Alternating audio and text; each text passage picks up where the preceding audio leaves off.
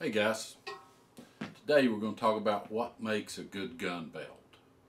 Is it how the leather, is the thickness of it? Is it how stiff it is? Single layer versus double layer, bull versus cow. Where on the cow or bull did the leather come from? Be it shoulder, side, belly. Who's the tannery that makes it? And how it's constructed. Now, all of these things, in a sense, make a difference. Now, we're going to go through it all. The first thing I wanted to do was to show you guys, if you buy one of my belts, how do you size it? That's the number one question I get, even though it is on my website. There's a drawing. But just to make it short and sweet, you measure from the tip of the buckle all the way to the hole you wear it in the most. That's the easy thing.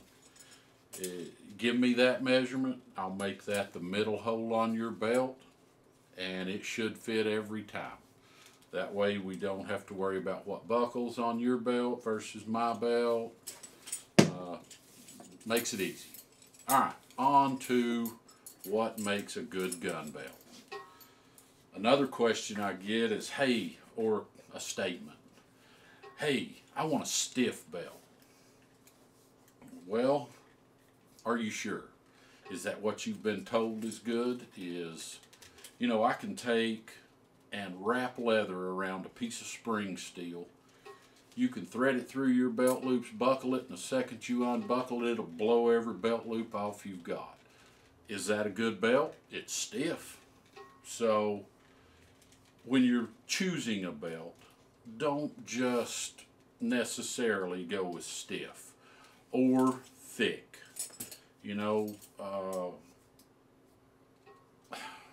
There's a lot of things that make a good gun belt. So we'll get into the other ones in a minute.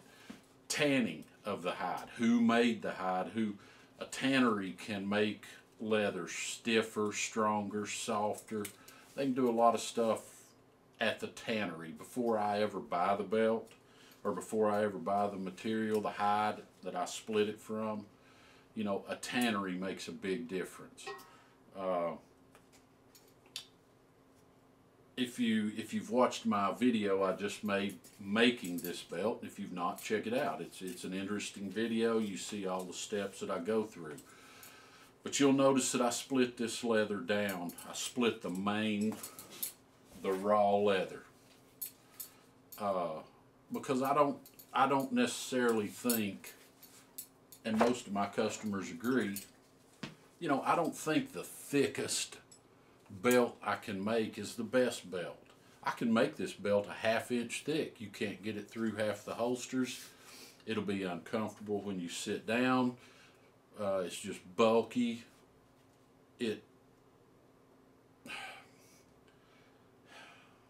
Like I say, you got to wear this. You don't.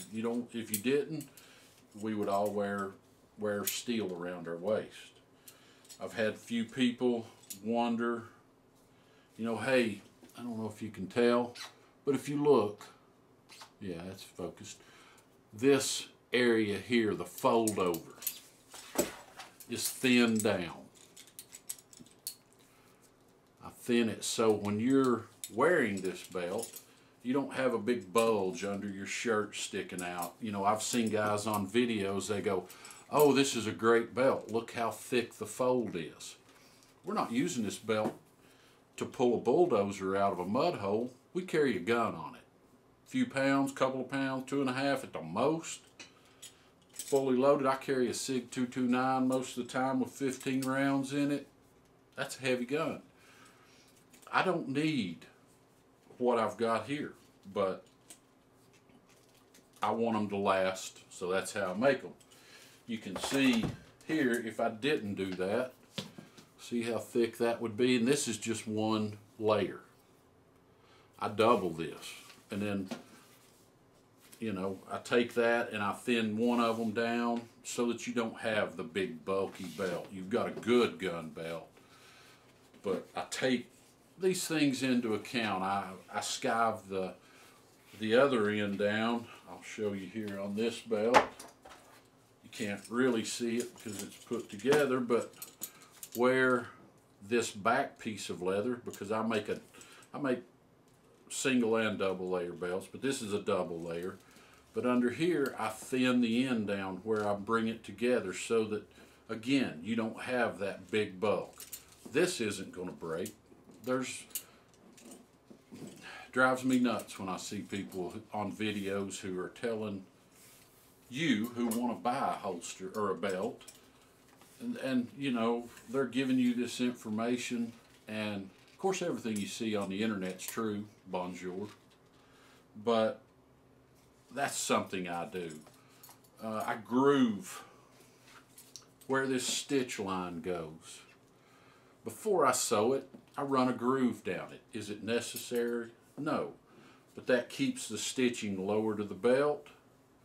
So when you're pulling it through your belt loops and stuff, you're not putting excess wear on the stitching. Another big thing I hear is single layer versus double layer. You know, one guy, I won't mention it, but he says, I use bull hide and 1/4 inch thick, but he doesn't edge stitch it, and he claims that that's stronger than a edge stitched belt. Now, I guess he doesn't have a sewing machine. I don't know. I don't want to call the guy out. I don't want him to be pissed at me, but it's not true. And I'll give you a little example here. I took 2 pieces of leather from the same hide. One of them I stitched with my small machine. It's not even this big thread that I normally use, but just to show you, this one, if you look, I'm holding it in the same place, and you can see how it stretches. I mean, it takes something, but that's another thing.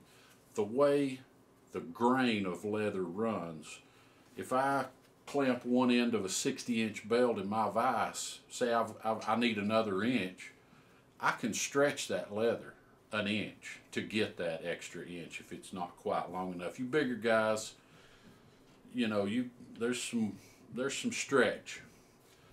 The edge stitched piece, I can't make that move at all. Stitching is where your strength in your belt comes from. Leather, like I say, leather has a grain. It will deform. You don't have to be a rocket scientist to know that. That's why people edge stitch a belt. So, another thing I want to go to is edge finishing on a belt. I take an edge beveler. I go down all the edges and round them over, both sides. Then you burnish your edges. However, you know, people burnish them. If you can see there, that's a very smooth edge. It goes through your pants well. It slides through your belt loops. If you look at a cheaper belt, like a Walmart belt or something, it'll just be cut off straight. A good gun belt, whether you buy mine or not, these are little things that should happen on a belt. You know, that should be done. They're just simple. If they're not done, they give you a reason. I don't care. It's just cutting corners. That's the bottom line. But when you're looking for a belt, finishing, how does somebody, do they take care and do they have pride in what they do? Will it hold your gun? You know, a thin piece of leather may hold your gun if you're carrying let's say something light like a Shield or an XDS. Maybe you don't need this thick of a belt. I also make a single layer stitched belt. That's good for guns, a little more comfortable, but you know, would I want to hang a full-size 1911 or a P229 full of 15 rounds off of it? Maybe not. You know, but it's give and take, money versus whatever, but just want to be sure, I wanted to let you guys know that just because it doesn't have a fat rollover, hey, if you feel that makes a good belt and you order a belt from me, you tell me you don't want this end thin down, I'll leave it thick. You know, another thing is a buckle. I use a high quality roller buckle that pulls your belt through, less wear. It's just, you know, this isn't the cheapest buckle I can buy, but this is my standard buckle. If you get a belt, whether it's me or somebody else, and you put another buckle on it that's rounded over or something, and you wonder why the edges up here at your tongue are rubbing raw or wearing raw, well, look to yourself. It's probably the buckle you're using. You know, where did the belt come from? I've heard guys say, oh, well, I only use double shoulders, or I only use side, or whatever. If you're a big guy, a double shoulder, you can't get that much belt. You know, that's going to come off the side. I try to bring my, if you're a 42 or less, I try to pull you off of the shoulder because it is a little better. Does seem to hold up better and stronger. If you got a 60-inch waist, you're coming off the side because that's the only place on a cow it's long enough. Oh yeah, bull versus cow. I hear that a lot too. Do you use bull hide or cow hide? Man, I don't know if you guys have ever seen a tannery. I've watched videos. I've done research on leather. I've done everything. I see hides stacked up by the thousands in piles laying in the floor of a tannery. I think they don't know what they're getting. I know I don't. So I can't tell you if there's a difference in that, but yeah. I'll just say I don't know how you know. I'm sure the manufacturer can tell you, but I'd be surprised if they know. I think they just say it's thick or thin. But anyway, guys, I'm going to keep this one short. I appreciate you listening. As always, I thank you for your business.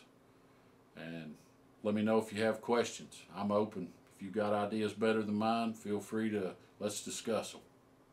Have a good day.